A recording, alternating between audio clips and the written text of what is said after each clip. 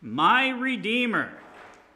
And I trust that you had a quiet afternoon, or as best you could, and some perhaps didn't get to see the afternoon, but by way of sleep, that's all right. But as we gather tonight, let's turn our attention to the Lord. Amen? Let us stand. We'll sing My Redeemer, verses 1, 2, and 3.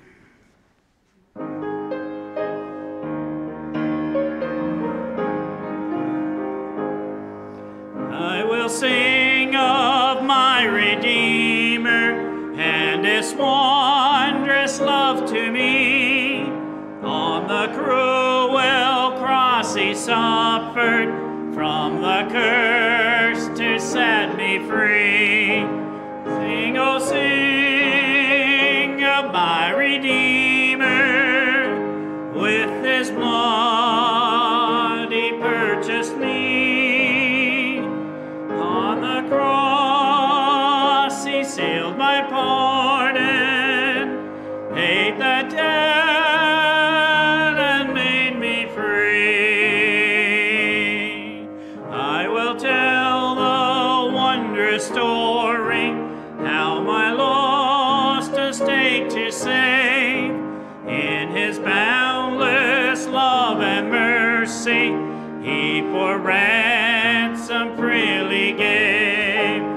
Sing, oh sing of my Redeemer, with his blood he purchased me.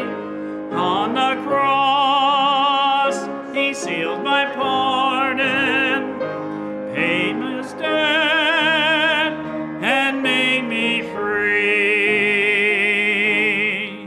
I will sing of my Redeemer and his heavenly love to me.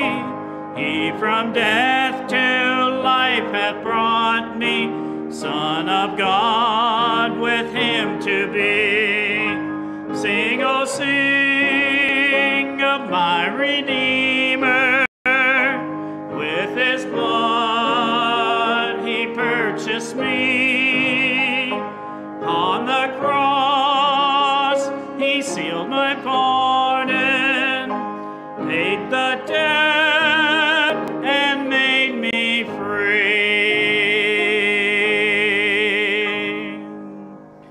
What a wonderful truth to think that with his blood he purchased me, paid my debt, amen? And paid your debt on the cross and made us free. And what a wonderful truth that is. Well, it's good to have you here tonight. I'm going to ask Brother Bob, would you lead us in a word of prayer to start?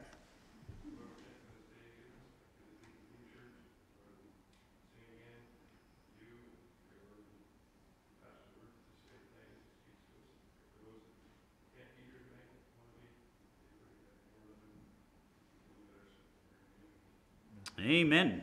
Pastor Pooley.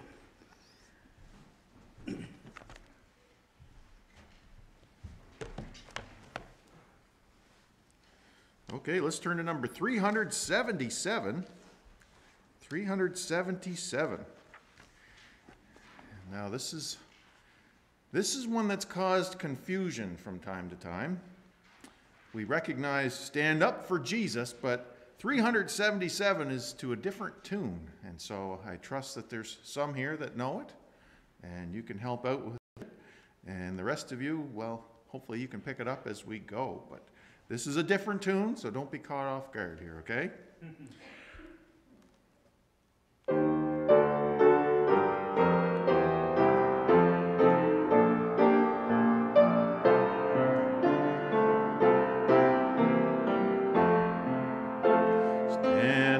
Stand up for Jesus, ye soldiers of the cross.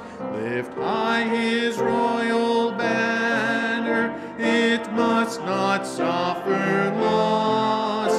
From victory unto victory, his army shall he lead. Till every foe is vanquished, and Christ is Lord indeed.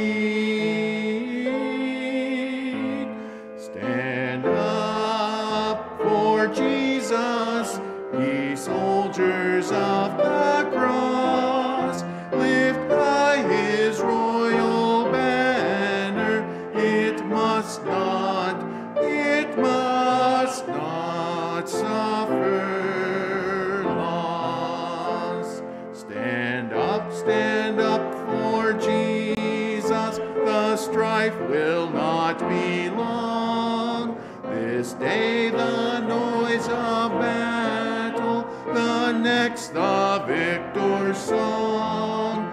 To him that overcometh, a crown of life shall be. He with the King of glory shall reign eternally. Stand up for Jesus, ye soldiers of the cross. Lift high his royal banner. It must not suffer loss. How many of you have sung to that tune before? There's a few, that's good. Had a little support here, but that's one that's been there, but I think we've maybe sung that tune once or twice. And so maybe we'll try to do that one a little more often. But stand up for Jesus. It must not suffer loss. His royal banner must not suffer loss. And you know what? It won't suffer loss, will it?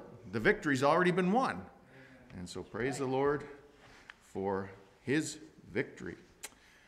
Let's turn to number 365. 365, this one I'm sure is much more familiar. Are ye able, said the Master. So we'll sing the first and last verses, 365.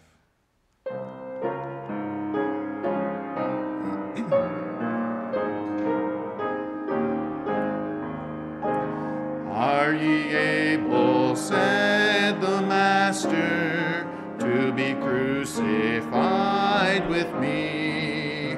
Yea, the sturdy dreamers answered, to the death we follow thee.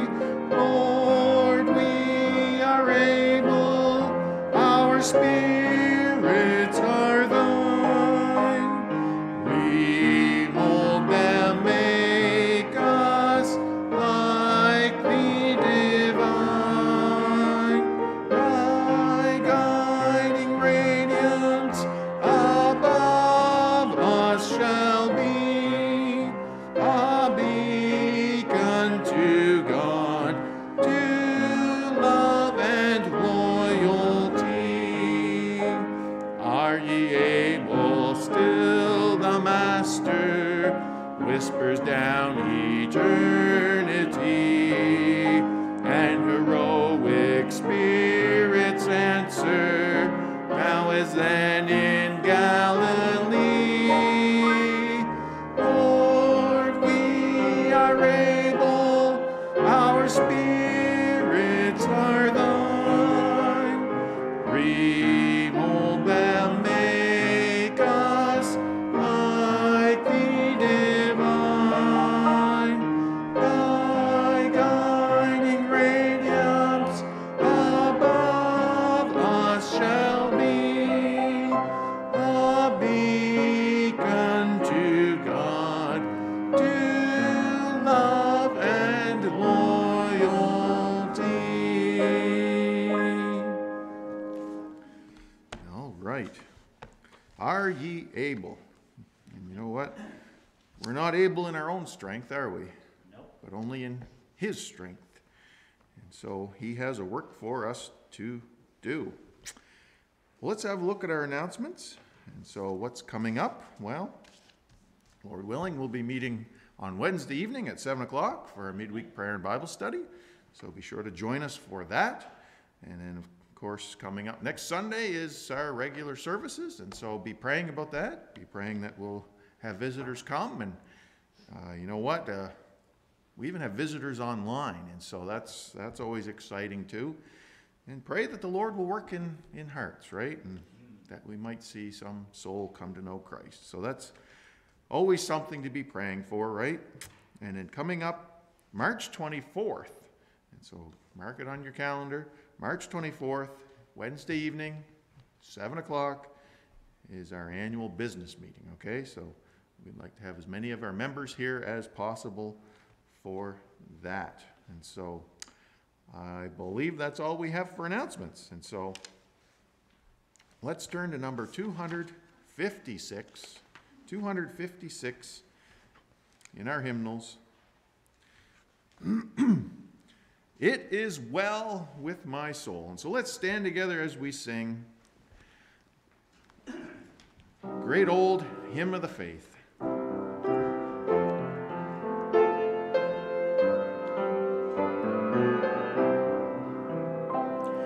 When peace like a river attendeth my way, when sorrows like sea billows roll, whatever my lot, thou hast taught me to say, it is well with my soul. It is well with my soul. It is well with my soul. Now, I never know which one to pick here. It's hard. Is the second or third verse more thrilling? It's really hard to say, isn't it? Though Satan should buffet, though trials should come, let this blessed assurance control, that Christ hath regarded my helpless estate, and hath shed his own blood for my soul. Amen. What an amazing thing that is, isn't it? Amazing thing. And when we realize how unworthy we are and how worthy he is to be praised, right, and how unworthy he was to do that. Yeah. He didn't have to do that, did he? He was sinless. And so praise the Lord for what Jesus did for us. But let's sing on that third verse. And what happened to our sin? Well, let's sing about it on the third. My sin, oh, the bliss of this glorious thought. My sin, not in part, but the whole, is nailed to the cross, and I bear it no more. Praise the Lord, praise the Lord, oh my soul. It is well with my soul. It is well with my soul.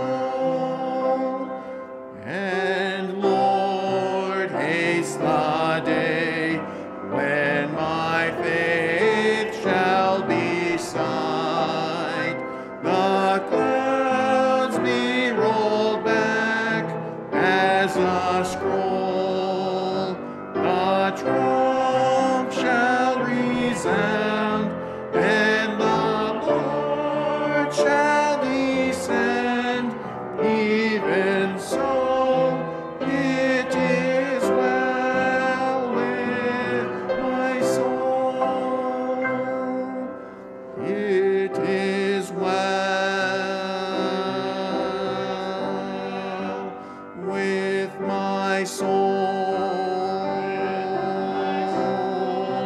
It is well with my soul.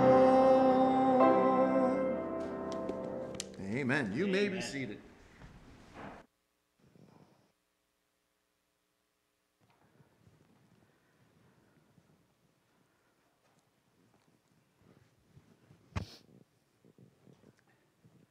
I do just want to mention that we will, if I could get about 5 minutes with the deacons tonight right after the service, I would appreciate a couple of minutes.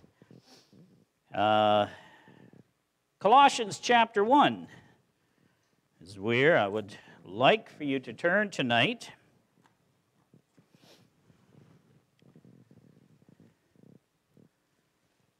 Colossians chapter 1.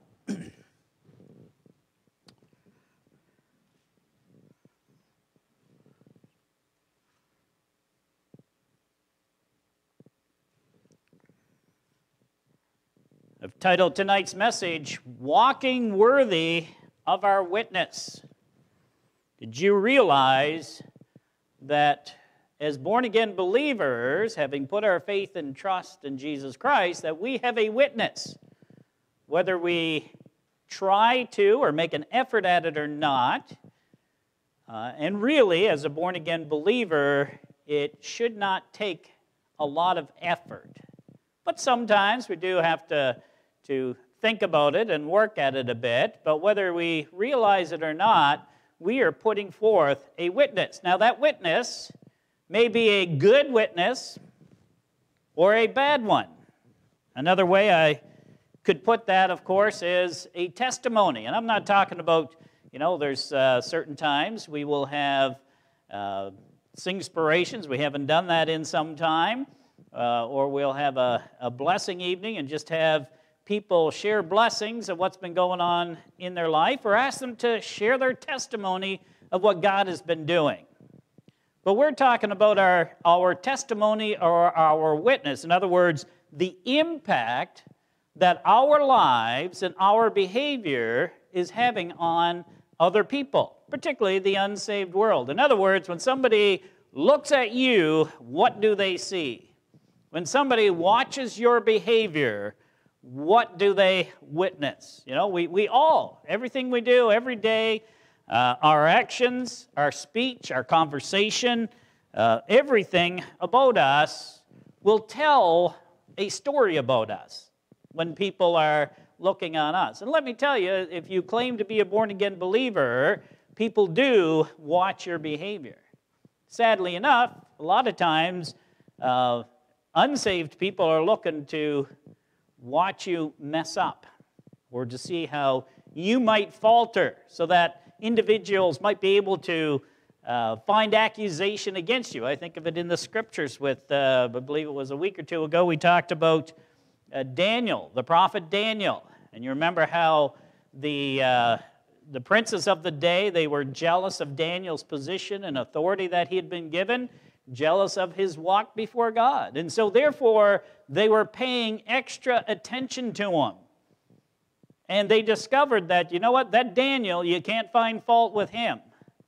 Because they knew that Daniel walked before the Lord. It wasn't that he was perfect. It's just that he was conscious of and he strived to live righteous before God. Amen?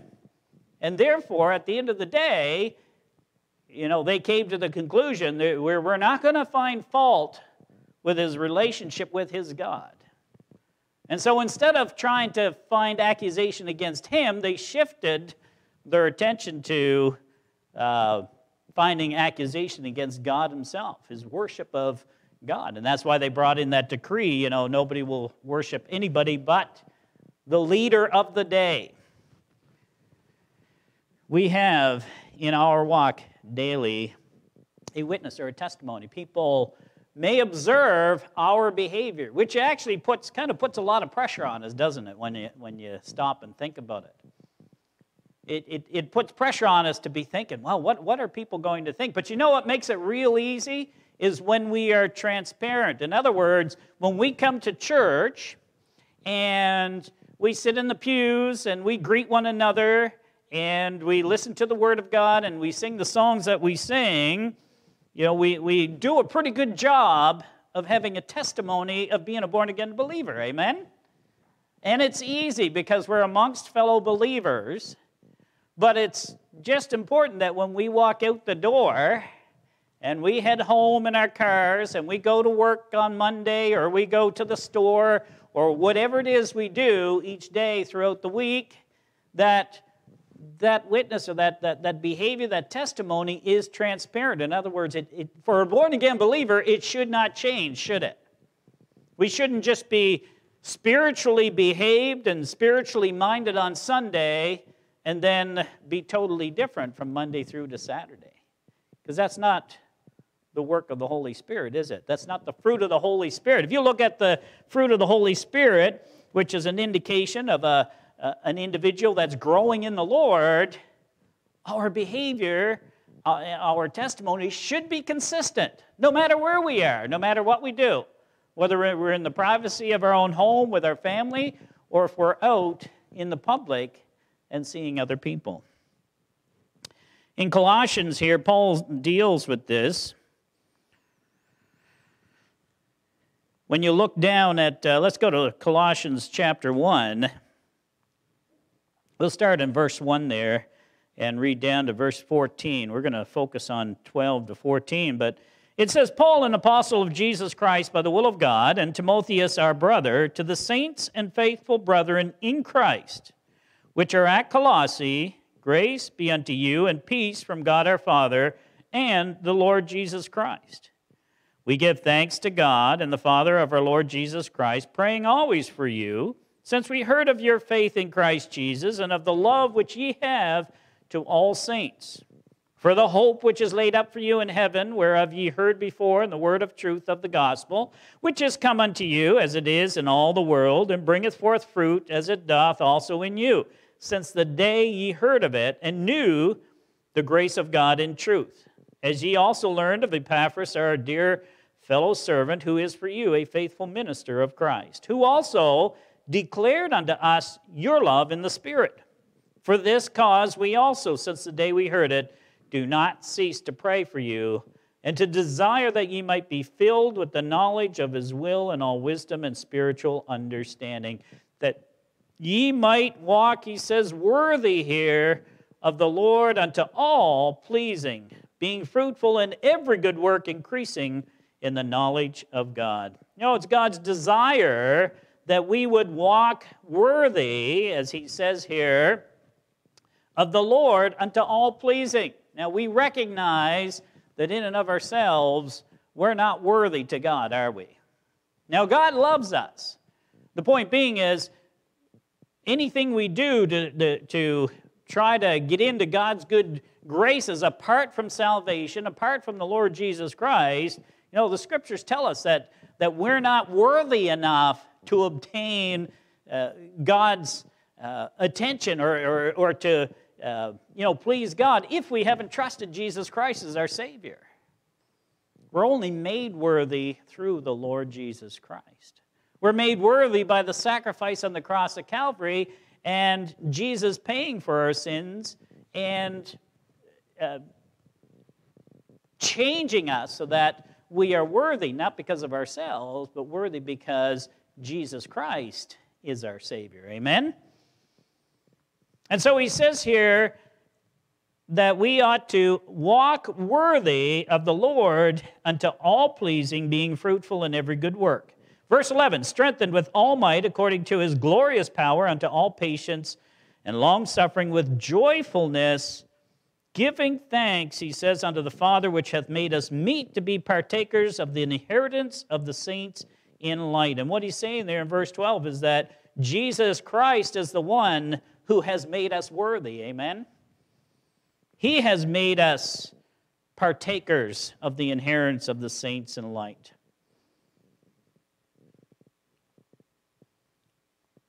You know, God wants us to walk worthy. He wants us to have a witness and a testimony that's consistent with our relationship that we have in the Lord Jesus Christ. He gives 3 reasons here why we ought to walk worthy, and the first one is this. We ought to walk worthy because God has made us his children through the Lord Jesus Christ. Look at verse 13.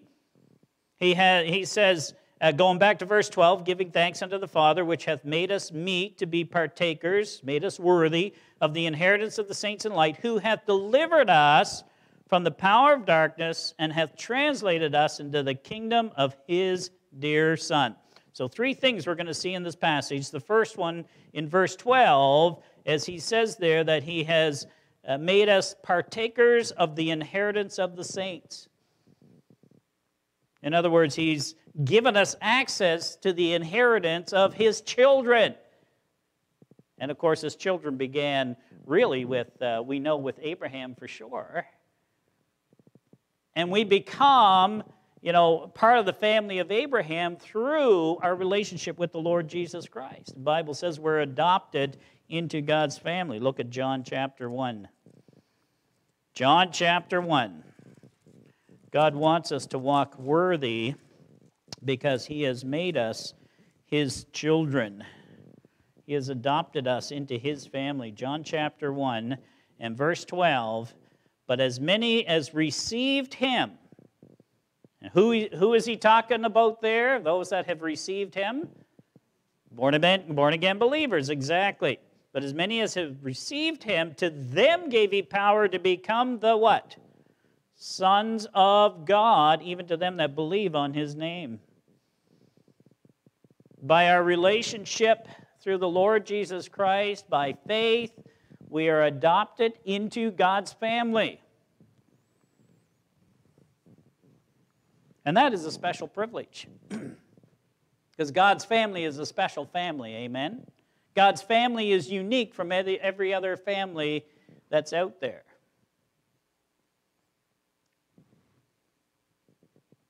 We look to the scriptures, Romans chapter 8. Romans chapter 8.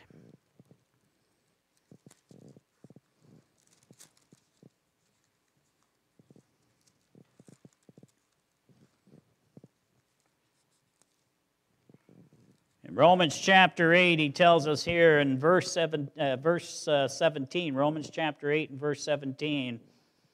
Actually, start in verse 14. For as many as are led by the Spirit of God, they are the what? The sons of God. Again, pointing to the fact that we're, by faith in Jesus Christ and indwelling of the Holy Spirit, we are made the sons of God. For we have not received the spirit of bondage again to fear, but we have received the spirit of adoption, whereby we cry, Abba, Father. And the Spirit itself beareth witness with our spirit that we are the children of God. In other words, the Holy Spirit confirms with our spirit that because of our relationship in Jesus Christ, we are his children. We can truly call ourselves the children of God. And in verse 17, and if children, he says, if we're children, then we are what? Heirs. Heirs of God, joint heirs with Christ. If so be that we suffer with him, we may also be glorified together. The adoption that we have into God's family through the Lord Jesus Christ makes us heirs to God. And of course, that comes with special blessing when we think about what the heirs of God will receive. The heirs of God will receive the same promises that God has made to Abraham. And you go back to Genesis 12 and go back to the book of Genesis in general. There's a number of promises that has been made to Abraham, and they're wonderful promises, and we get to be partakers of those. Now, there are some promises that God has made that are reserved for specifically the nation of Israel that will not be given to us, but there are lots of promises that God has made to all those that are called his children. Eternal life, a home in heaven, having the opportunity to reign with Christ in the eternity. That's only a few to mention of the many that God has made. He has made us heirs of God. Not only heirs of God, but as he says there in verse 18, co-heirs with the Lord Jesus Christ. Which is hard for us to wrap our head around sometimes, isn't it? Considering that Jesus Christ is the divine Son of God. But when you understand, when you look to and we won't look at this tonight, but when you look to the role that the church will play, we know that in the end days, the church will be raptured from the world, Are you looking forward to that day? Could happen today, amen? And when we're raptured from the church, the Scriptures tell us that we will be the bride of the Lord Jesus Christ. That's going to be, I presume, an amazing opportunity to be the bride of Christ. How that's going to work out, we don't know. We're not given the details, but it is a wonderful promise of God. But that's, when we think of ourselves, as he mentions here in verse 17, joint heirs with Christ. We'll be joint heirs through the salvation we have in Christ, through the fact that we will be the bride of Christ. And not only that, but we'll be heirs of the promise. Galatians chapter 3. Turn over there for a moment. Galatians chapter 3. And verse 29, he says, "And if ye be Christ, then are ye Abraham's seed and heirs according to the promise." Again, we're adopted as into God's family. We're adopted in and become children. In other words, we're not just slaves serving God. Now, God calls us to serve him, doesn't he? We'll serve him in this life, or we ought to be serving him faithfully in this life.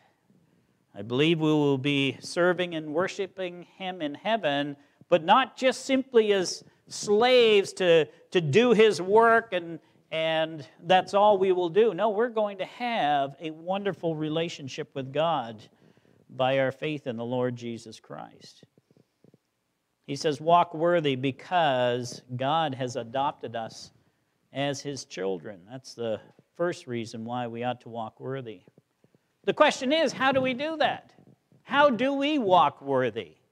How do we walk with a proper testimony that bears witness of the fact that we have a relationship with God? We're more than just his creation. Recognize when you look at 1 Peter, turn to 1 Peter for a moment.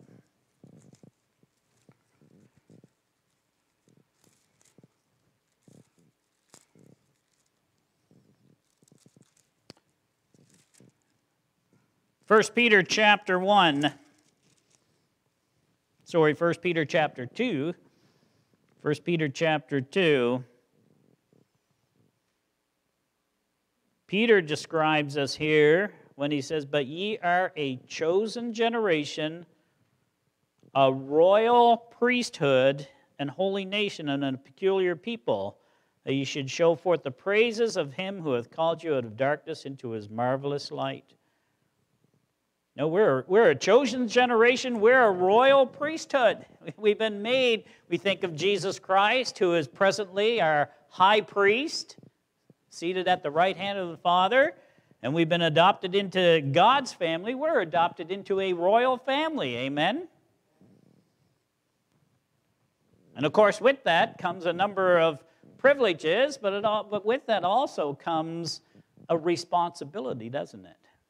And so when God wants us to walk worthy of the witness that we have, we need to walk as children of God.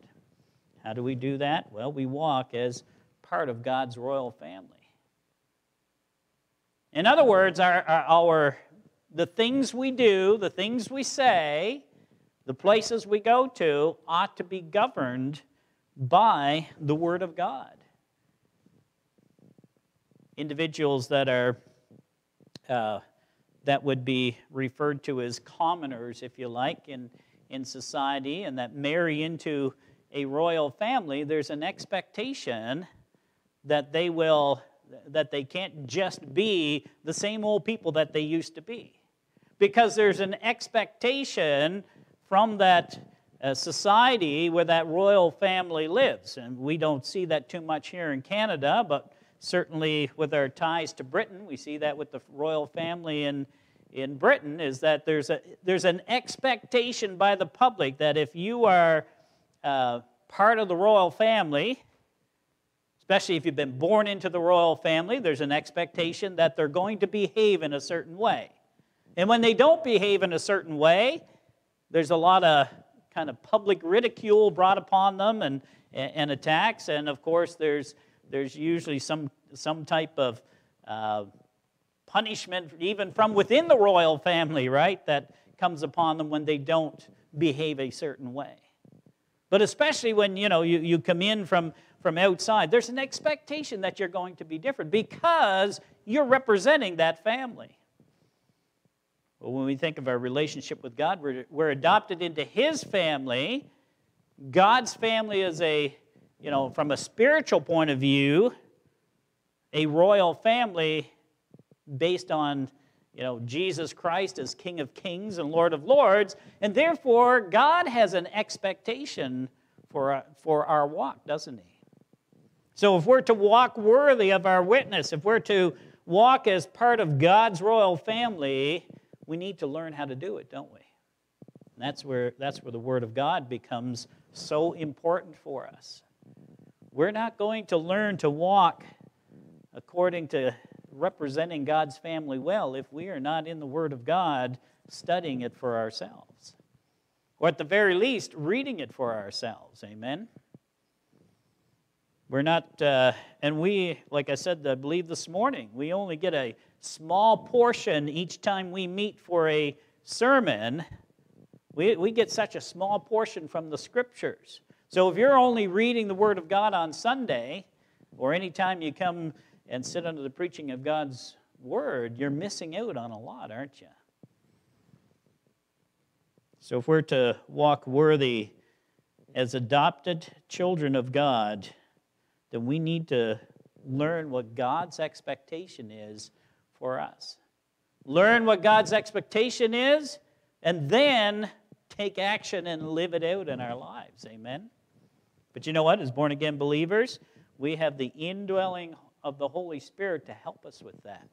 And to guide us as we work through the Word of God and as we apply the Word of God to ourselves, the Holy Spirit is there to help direct us so that we may walk worthy of being adopted into God's family. Turn back to Colossians chapter 1. Colossians chapter 1. So we're adopted into God's family. In verse 12, we're partakers of the inheritance of the saints in light. Verse 13, he says, God who hath delivered us from the power of darkness. We're to walk worthy because God has not only adopted us into His family, but He has delivered us from the darkness of this world. In other words, He's delivered us from the power of sin and death and misery. Because really, that's what it is. When you have no hope, when you don't have the Lord Jesus Christ as your Savior, when you're living apart from God, that life will lead to destruction. And it's a life without hope. It's a life that can only be based on the pleasure and whatnot that we get out of this world right now. But God has delivered us from the darkness of this present world. Look at Acts chapter 26. Acts chapter 26.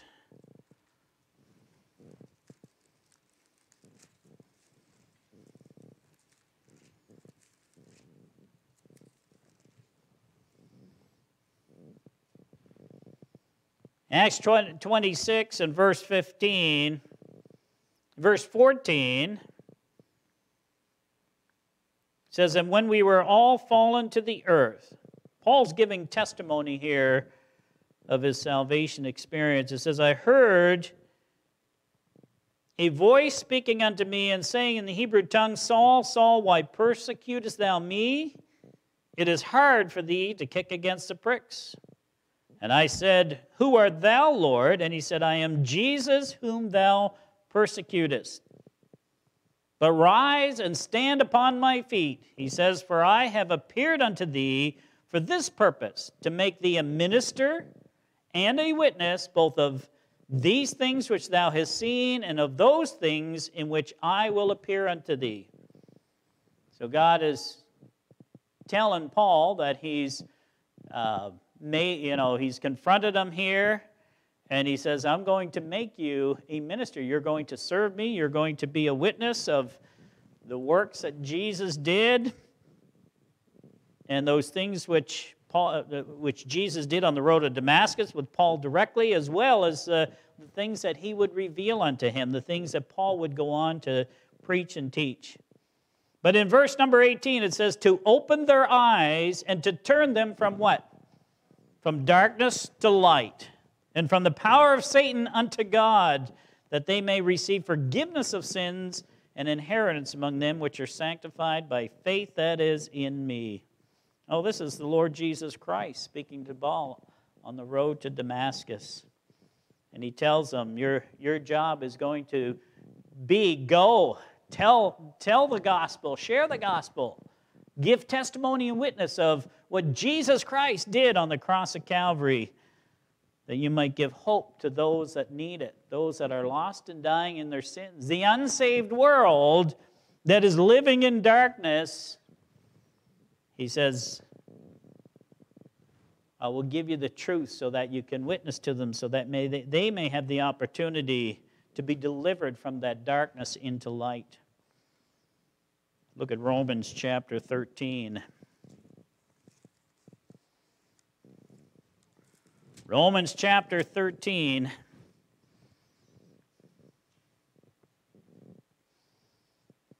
And verse 12, Paul says, the night is far spent, the day is at hand. Let us therefore cast off the works of darkness, and let us put on the armor of light. And let us walk honestly as in the day, not in rioting and drunkenness, not in chambering and wantonness, not in strife and envying, but put ye on the Lord Jesus Christ.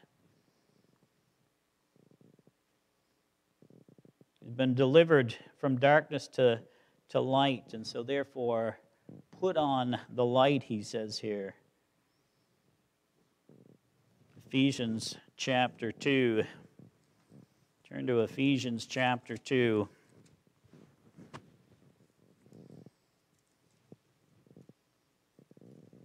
In verse 2, Paul describes us before we were saved, as he says here, where in time past you walked according to the course of the world, according to the prince of the power of the air, the spirit that now worketh in the children of disobedience, among whom also we all had our conversation or our lifestyle in times past in the lust of the flesh, fulfilling the desires of the flesh and of the mind, and were by nature the children of wrath, even as others. No, he's describing us living in darkness, and yet the Lord Jesus Christ has taken us and delivered us from that darkness of living in the world, living according to the flesh, living according to Satan's temptation and desires, to living in the light, living for the Lord Jesus Christ. So we are to walk worthy of being not only adopted into God's family, but we're to walk worthy of being delivered from darkness. Well, what does that mean for us? How do we walk demonstrating, giving testimony to the fact that we've been delivered from darkness? Look at Ephesians chapter 5. Ephesians chapter 5 and verse 8. Verse 7, he says, be not ye therefore partakers with them. Just before that, he's referred to those that do not serve, do not worship the Lord Jesus Christ, do not worship God. They're not children of God. But he says in verse 8, for ye were sometimes darkness, but now are ye what? Light in the Lord. So walk as children of the light. And then he mentions there in the next verse, for the fruit of the Spirit is in all goodness and righteousness and truth. In other words, if we're to walk as though, walk worthy of the fact that God has delivered us from darkness to light, then we ought to walk demonstrating that in our lives. In other words, we don't walk without hope, do we? That's how the unsaved world lives their life. They live for the moment. They live for what they can get out of life now. We're living for the future, amen? We're living because we have the hope that the unsaved world doesn't have. We have the hope in Jesus Christ. We have the hope of His return. We have the hope of knowing that we have a home in heaven. And with the assurance of it, we studied this in 1 John. The letter of 1 John tells us that these things have been written that we may what? Know that we may have eternal life. We don't have to guess or wonder it. We may know and have confidence in it. And that's how we ought to walk if we're delivered from darkness, is we have confidence, and we walk in confidence knowing that Jesus Christ has paid for our sins. And ultimately, we walk in righteousness. Do you know what it means to walk in righteousness? I know we say, okay, we get in the Scriptures and we learn what it means to walk in righteousness according to what the Scriptures teach us. The Bible tells us to be conformed to the image of the Lord Jesus Christ. So if we want to walk in righteousness, then look at, examine the Lord Jesus Christ, learn about Him, and study Him so that okay, this is the way Jesus behaved, this is the decisions He made, then I need to follow Him as an example. So yes, that's the way to walk in righteousness, but you know how else we can walk in righteousness? Is to put up guardrails. Have you ever driven on country roads, especially windy country roads? There's a section where on the highway they call the airline between Calais to Bangor.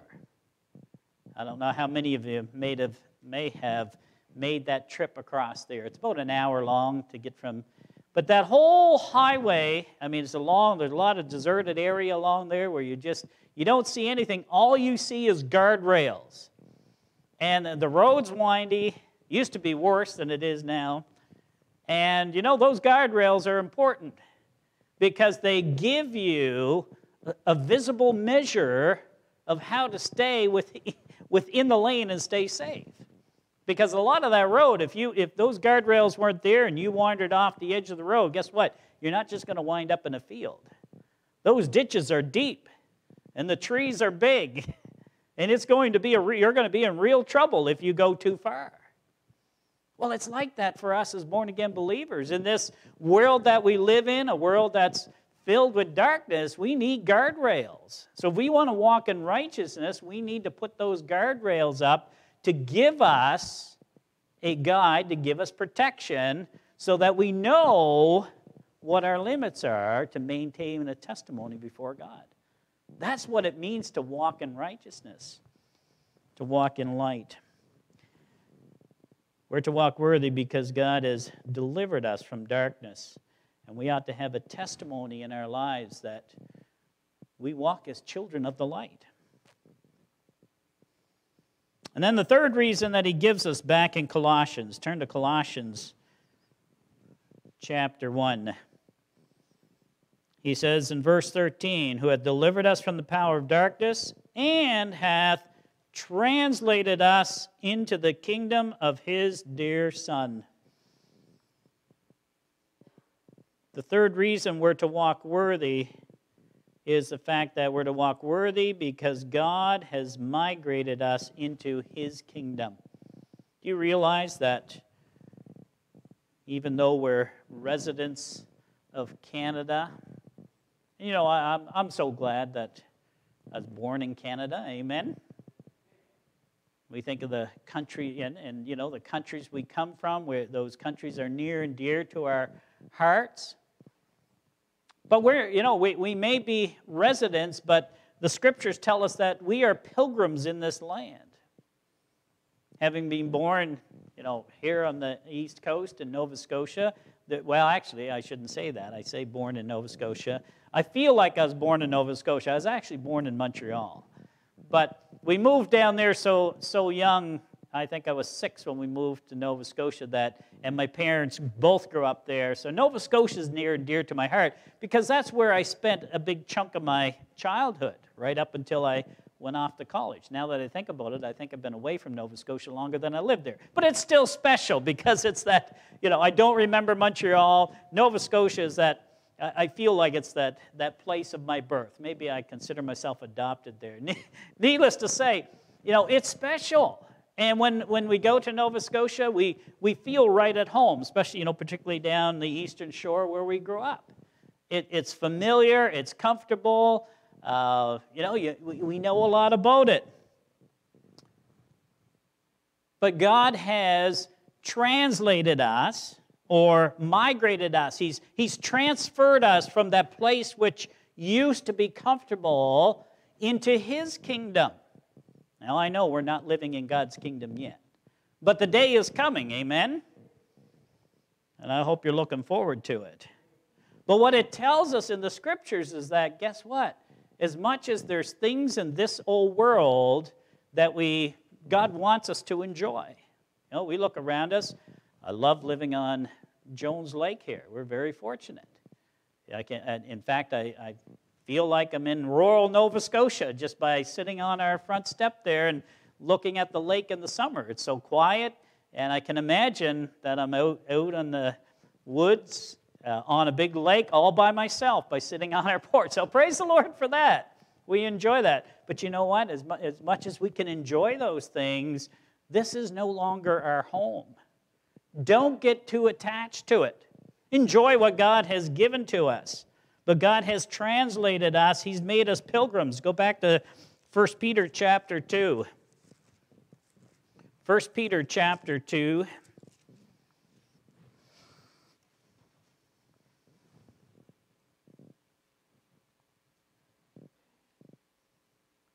And in verse 11 he says, "Dearly beloved, I beseech you as" what? "Strangers and pilgrims, abstain from fleshly lusts which war against the soul." He's describing these born-again believers as strangers and pilgrims to this, worldly earth.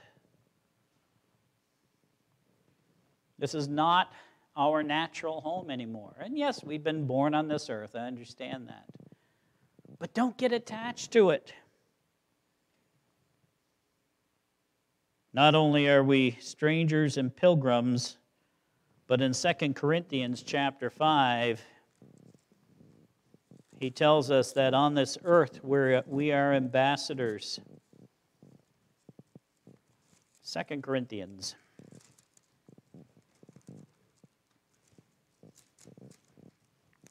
And of course, what is an ambassador?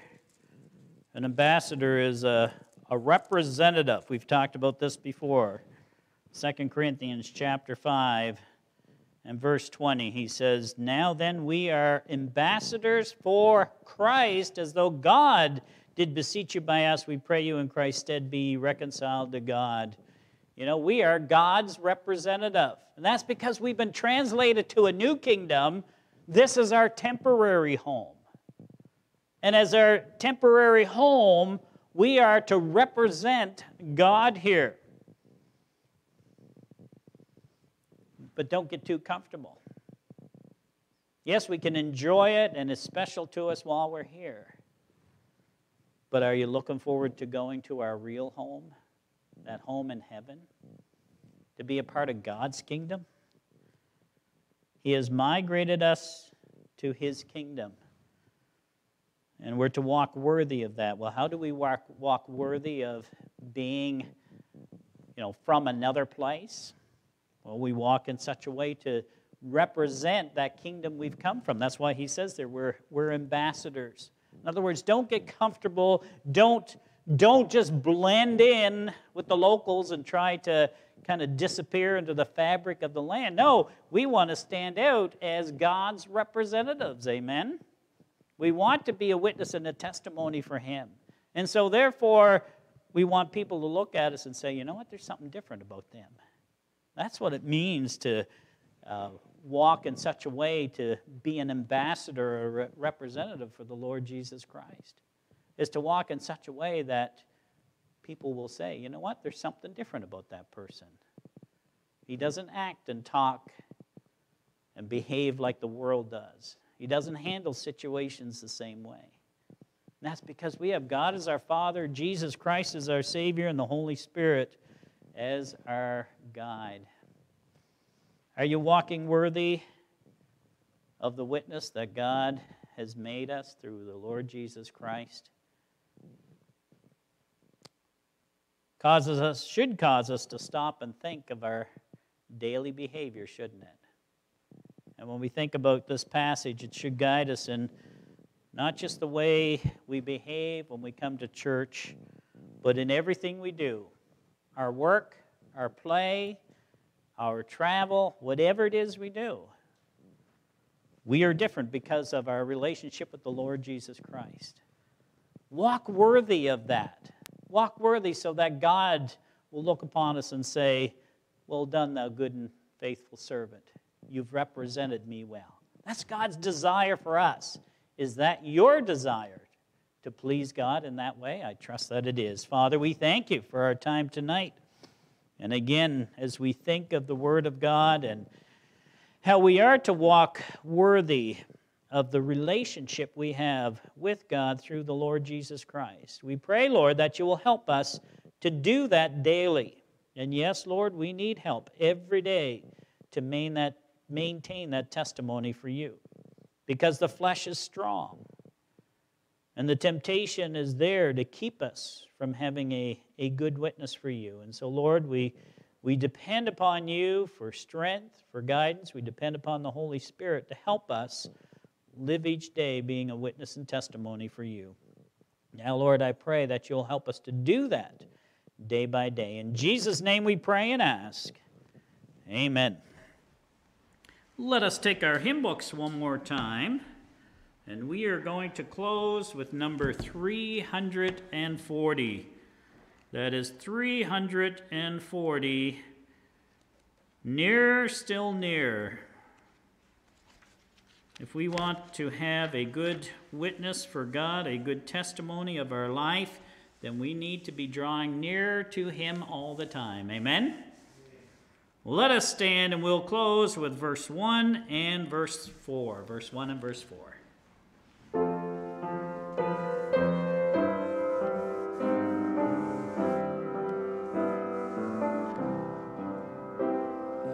Near, still near, close to thy heart, draw me, my Savior, so precious thou art. Fold me, oh, fold me close to thy breast, shelter me safe in that haven of rest. Shelter me safe in that haven of rest. Near, still near, while life shall last, till safe in glory my anchor is cast.